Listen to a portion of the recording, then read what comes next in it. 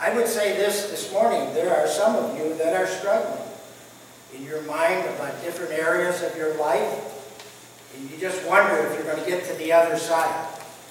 And I want to assure you, hang on, victory is ahead. Amen. In fact, maybe if you look up here this morning, you notice the communion table has been moved. Because I really feel the Lord is saying that I'm going to move by my Spirit as people respond to hearing the Word, and you're going to need room up here to be able to pray for them. It's not enough to sit back and sit on the Word of God and the promises of God. Sometimes you have to stand. You have to make a journey. We've all done it, maybe.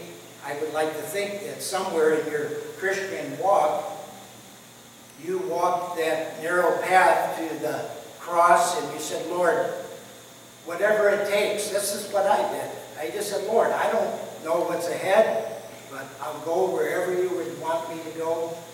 I'll do whatever you want me to do. And so I took that step of faith, and that's what God's expecting. You take a step of faith, I'll do the rest. Just don't talk about it, do something.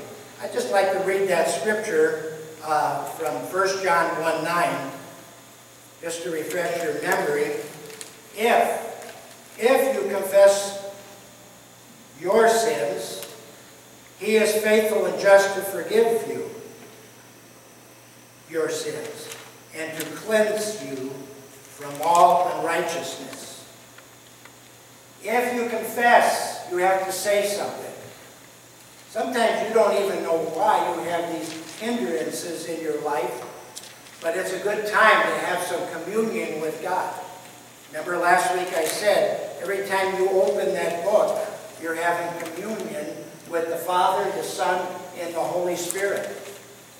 You should treasure those moments, because every moment counts. You never know when a greater attack will come to your life. All right. Now, I have a lot of notes. Jen said she could help me. She says, you probably can't see anything up there. And she would type them up, and like she wants to help me in my garage. I say, stay out of the garage, don't touch any of my tools, or my nuts and bolts and anything else. I know her tactics. I don't have mice as far as I know, but I have a wife. And she will jump in there to help me. I know when she moves things. I'm learning to grow with it. I'm just leaving it go. Even in, we're the only two in the house. We have these artificial plants and stuff. She moves them around. I used to do that in the church. I would just move things to see if people were paying attention. I was going to see how long it was going to take someone. What happened to the communion table? Are we giving up on communion? No. You should take communion every day.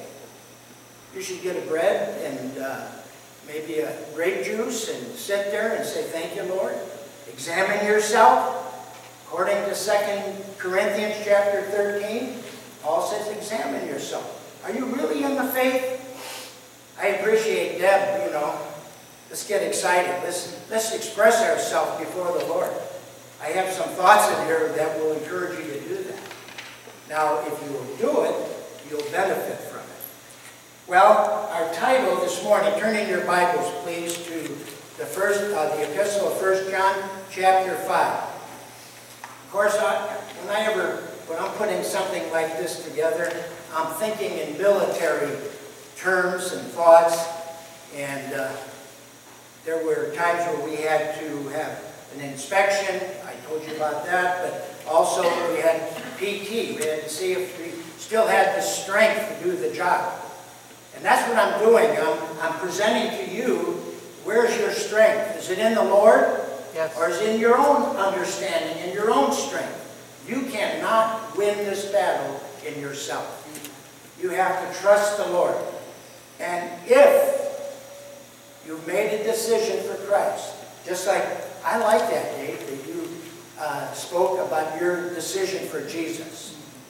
So if I ever have to do your funeral, God forbid it's not too soon, because you do a good job up here.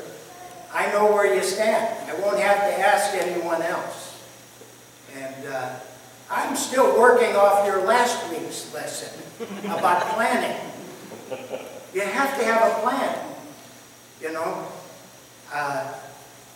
Janice asked me, I don't know, she just falls for it every week or every day. What time do you get up? Well, normally I get up at 4, but today I got up at 4:05.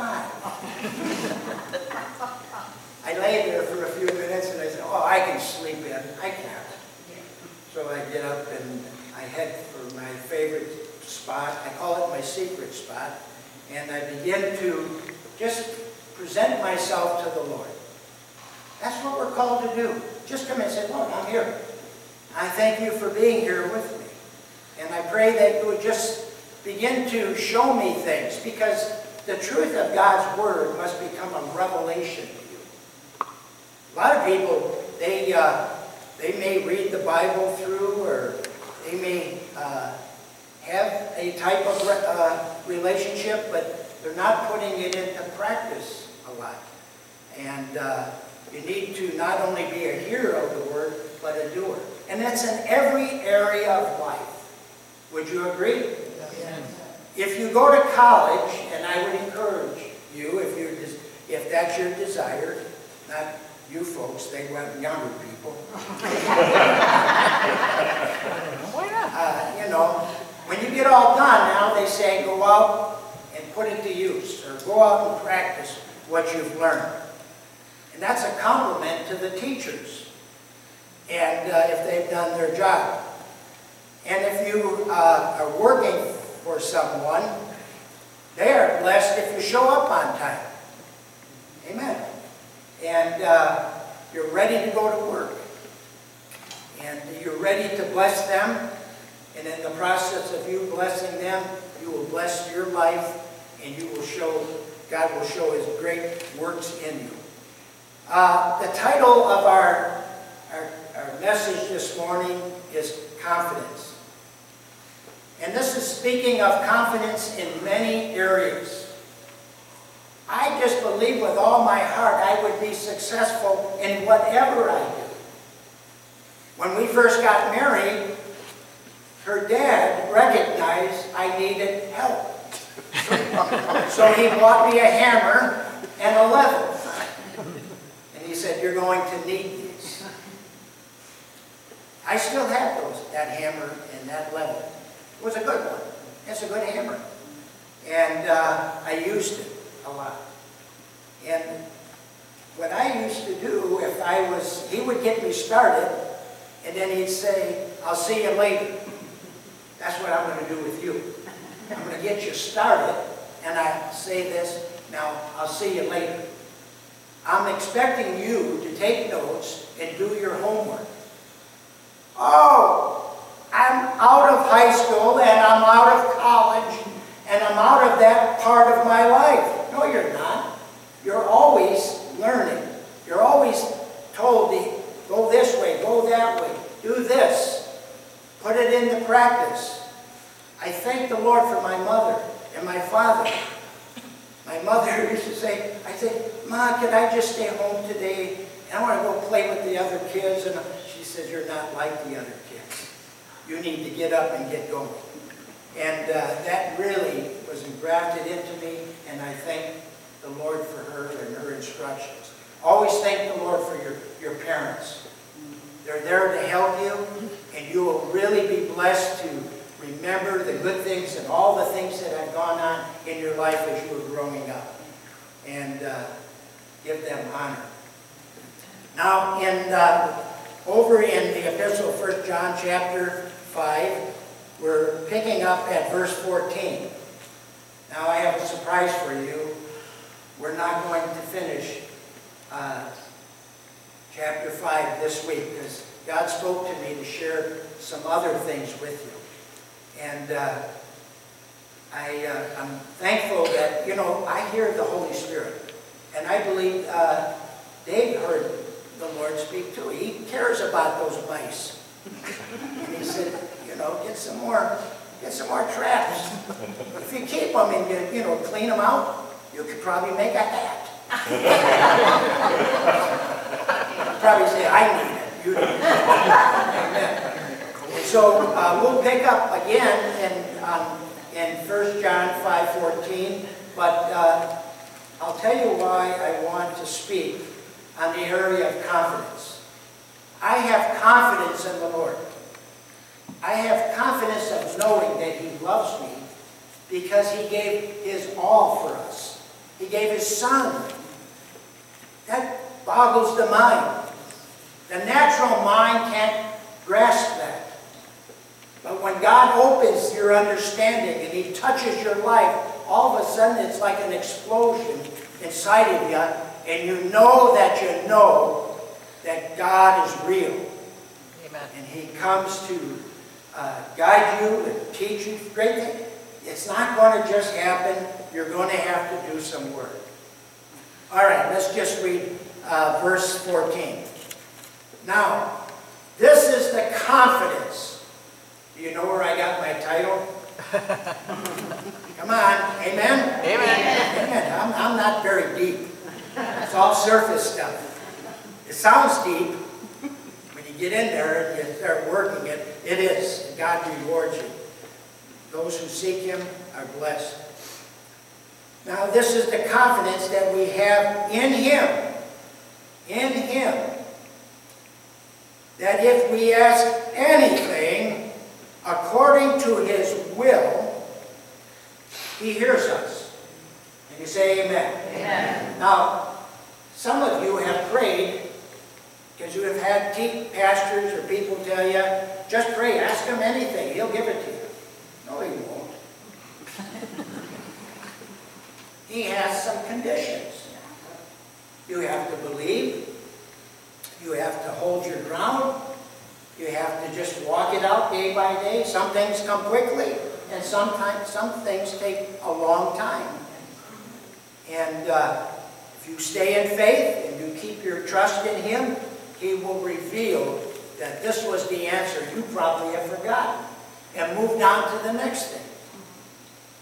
There have been shakings in our lives, Janice and I, and we just trusted God. We were determined this is the way we're going to walk. We're going to serve the Lord all the days of our life. Every morning I wake up, and God knows, and I'm not lying to you. Paul said that. Peter, I'm not lying. This is the truth. I pray for my kids. Now, they're doing well. Much better than I. Well, if you're looking at material things and opportunities, I mean, it's amazing. Seems like my son has a printing press in his basement. Making money. But praise God, he's enjoying it. He loves the Lord. He went to Bible school. He's doing good. He's a salesman. I sat in one of his presentations, and I laughed so hard. And, you know, I had that phone, and I forgot it has a video thing on it. I should have recorded it. I could have just bring it up here and play it, and you would be blessed abundantly. But I was so captured by his presentation and using military terms and so forth. Military teaches you a whole lot of things. Some good, some bad. But I was thankful that I was in the military. And he was thankful he was there. He saw things he didn't want to see. But God moved him on. We've had some interesting talks. And God showed him, I was with you. And we were with Greg when he was in Desert Storm. We prayed every morning together. But I pray for my family every morning, and for me and my house, we will serve the Lord all the days of our life. I confess it out. I say it. Amen? You get the idea? You know, that cable's gone because there's times where God's going to move on your hearts, and you may want to get up. I've had this happen and come forward, and I want to do just what Dave was talking about. I want to commit my heart to the Lord, or I want to recommit my heart to the Lord. because I've drifted off. Now, there's a scripture in the Bible in Hebrews chapter 2, I believe, and it says, therefore, chapter 2, verse, what is it? 1. Therefore, we must give the more earnest heed to the things we have heard, lest we drift away. So you can drift away. Why? Well, I studied this and that, but I can just coast now. I'm just going to listen. I'm not going to do anything. You have to do something. So, if God moves on your heart, I've had people, one gentleman that, he's gone to be with the Lord, Clarence Hafe. Anyone know Clarence Hafe? He was the superintendent of Bessemer. And I was preaching. Sometimes I'm amazed at things that I'll say that people afterwards, some will say something, they'll say, oh, I just really appreciate you said this or that. And I'll walk away, I said that? And then others will say, boy, that just really spoke to my heart and it set me free. Well, you know, that's the mystery of the gospel. I have the confidence in me, if I send forth the word, the Holy Spirit will do the work. Each of you have different areas of your life that you need something to happen. And God's going to speak to you if you have ears to hear and hearts to receive. Now, what is this confidence that we need to have? We need to have confidence in Him. Who's Him? Jesus.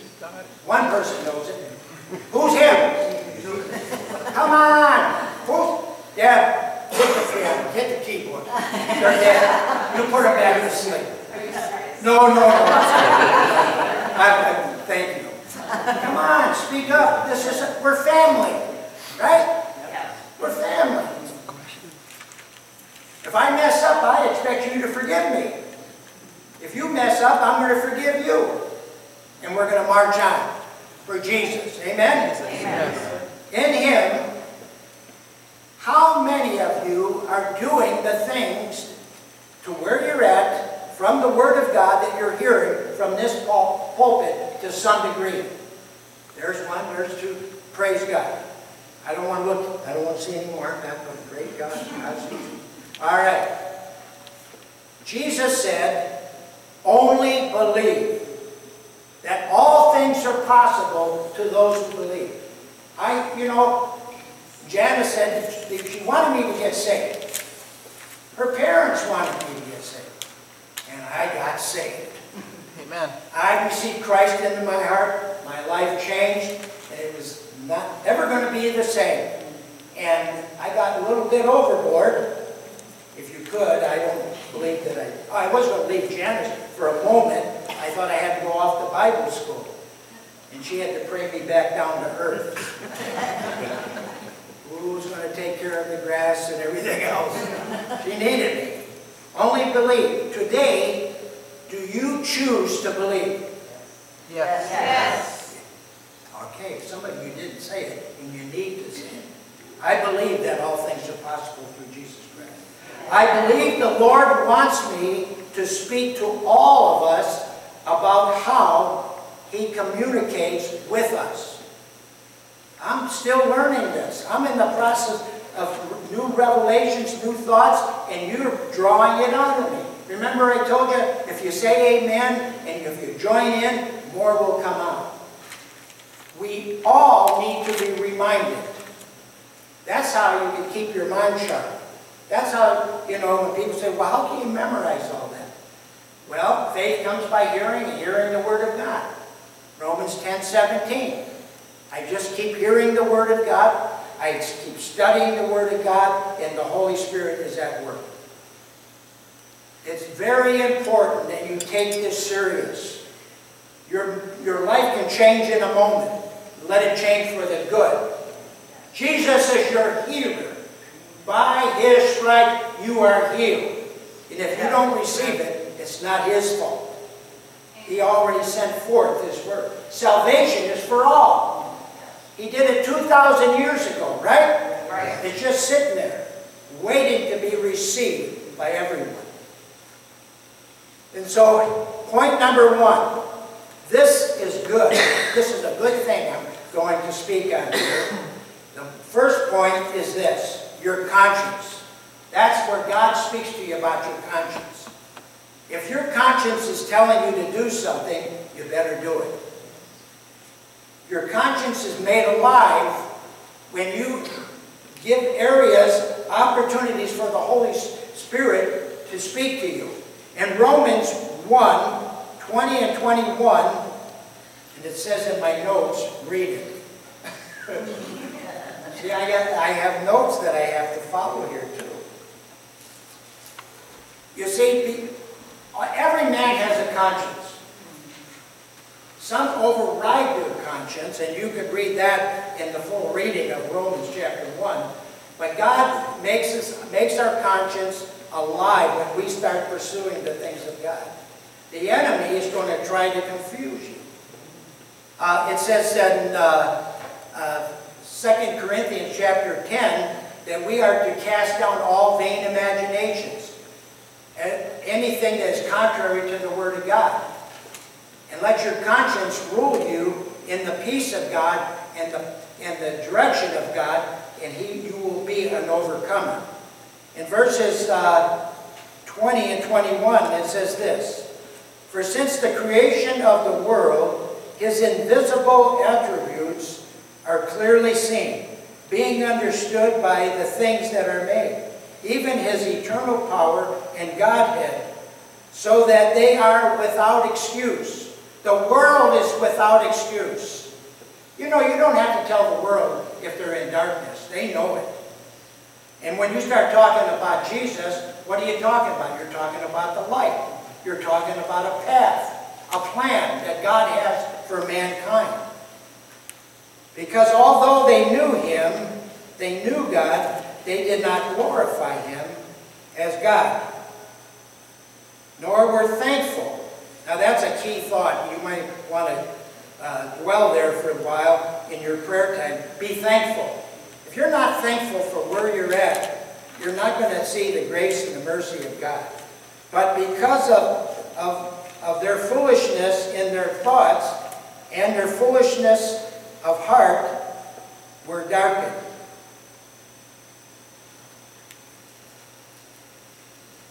I think I missed verse, did I read verse 20? Yes, I did. And over in chapter 2, verse 15, it says this. I'm going to go up to 14, I believe. "For when the Gentiles who do not have the law by nature do the things in the law, these, although not having the law, are a law to themselves, who shows the work of the law written in their hearts, their conscience also bearing witness, and between themselves and their thoughts, accusing or excusing them.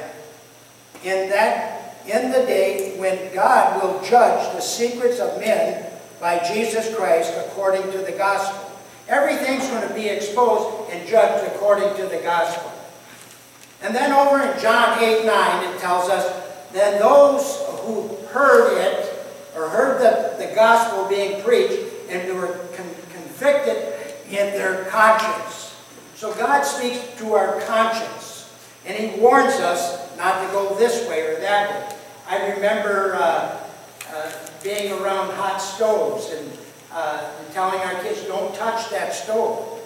And sometimes they would, my son especially, would want to touch it to see if it was really hot. And then he learned, don't touch the stove, it's hot. He could have learned from just my words. My daughter, on the other hand, she was so young, she fell against the stove and burned her face. And I mean, it was bad. But we believed in the power of prayer. We had the confidence. We immediately went to prayer, did we not, Jim? And we prayed for her. We trusted that God would bring healing to her face. And as we had to leave, it was up here in Wisconsin, in Mercer. And as we were going, God told us to stop at every place we could and put cold water rags on her put rags of cold water on her face. She's a beautiful lady. No scar, everything was fine. And we just obeyed. A simple thing like that. Well, you could have thought of that. Well, I believe God directed us to do that. Praise God.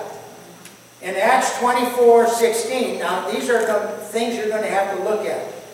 Conscience bearing witness. Your conscience will bear witness. Every time we started to do something, Janice and I, we go to prayer and we rely on that part of our lives, of our conscience guiding us. But we have to do things, and I'm going to give you some more things to do. For example, number 2, the Word of God. It's supernatural. It's alive. It's God-breathed, right? It's a book about God, but it's God speaking to people. Amen. In Ephesians 1:13, you've heard the word of truth. The word is truth. Say amen. Amen. And the truth of the gospel. Romans 10:14. How will they know? Well, they'll know because God will send preachers out to tell them how beautiful are the feet of those who preach the gospel. If you want to see the power of God, start talking about the things of God.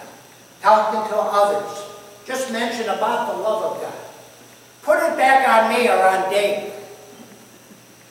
We have this fellow Dave, and I use Dave's stuff. It's good stuff.